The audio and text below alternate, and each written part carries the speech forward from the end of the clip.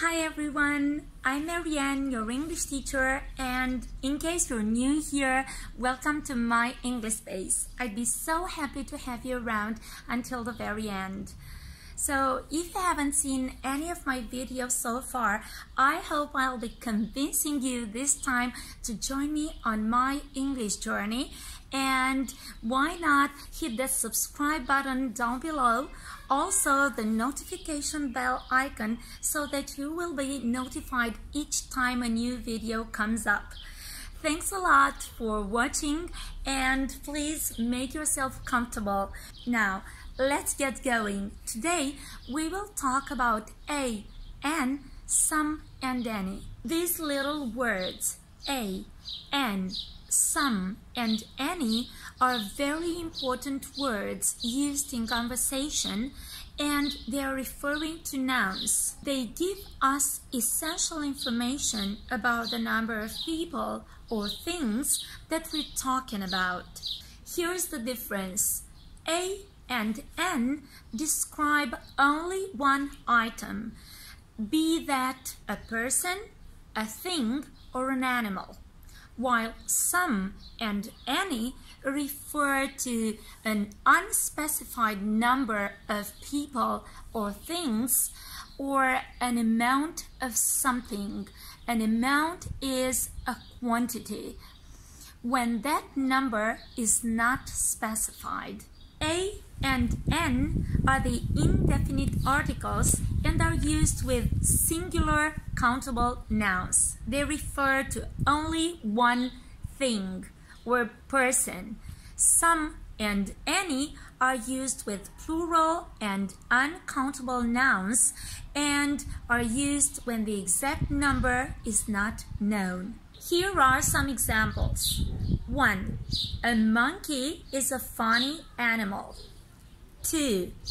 He wants to become an artist. 3. I need some shoes. 4. Can I have some water, please? 5. Would you like some lemonade? 6. There isn't any bread left. 7. Do you need any help? Now, let's talk about how to use a and an and some and any. We use a and an with singular countable nouns. For example, a monkey. We use a with most words because most words begin with a consonant sound, meaning all monkeys, that is, all things belonging to a category. An artist. An being used with words beginning with a vowel sound, and it refers to the job of an artist in general. Examples. A monkey is fun to watch. I want to become an artist. Let's take some more examples. A doctor, a book, a jumper. An eye, an orange, an ice cream. Exceptions to this rule are an hour, you know, the time, so an before a silent H, an H that is not pronounced, and a university. I know it's weird, but to use a before a U, just like in you. Check this one instead. An umbrella. Yes, I know. Here we use an before you because U in umbrella is pronounced like a vowel sound. So, umbrella, an umbrella. So we can join the two words here and they can be pronounced together. An umbrella. Well done. Next we have some and any. In my examples in the beginning, some and any were used in sentences 3 to 7.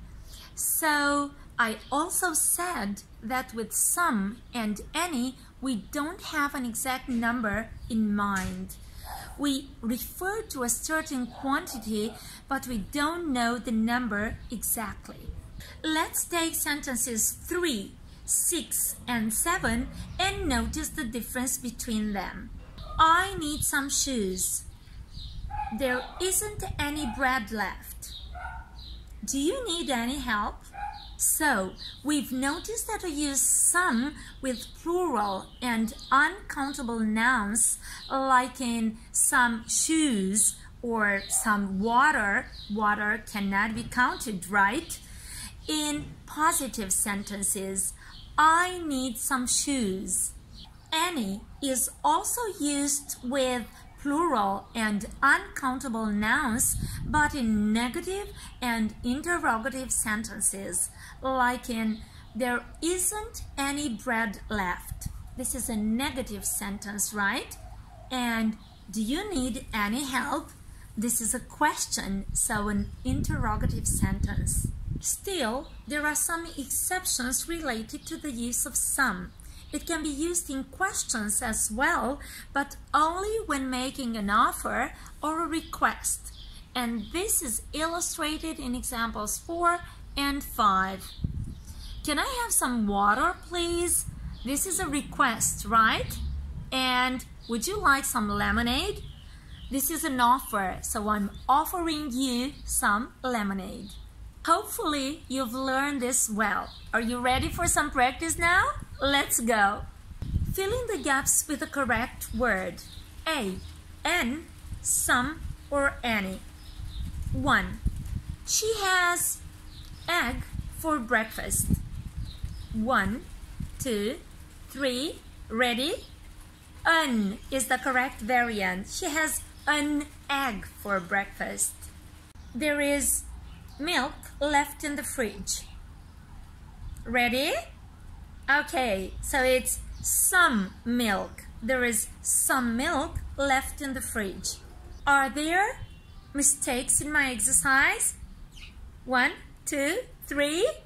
Any. Are there any mistakes in my exercise?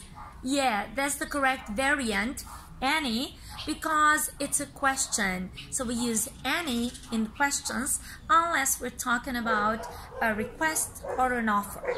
Well done. Can I get you tea? Are you ready? The variant is some. Can I get you some tea? Remember that it's an offer. Can I get you some tea? I can't buy this book now. I don't have money on me. 1, 2, 3. Any is the variant. I don't have any money on me. Good. Well done.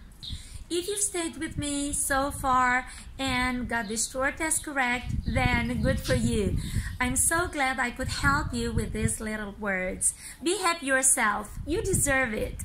Want some space for English? Here's my offer. Come back next time. Bring a friend along. A big hug. See you next time. Bye for now.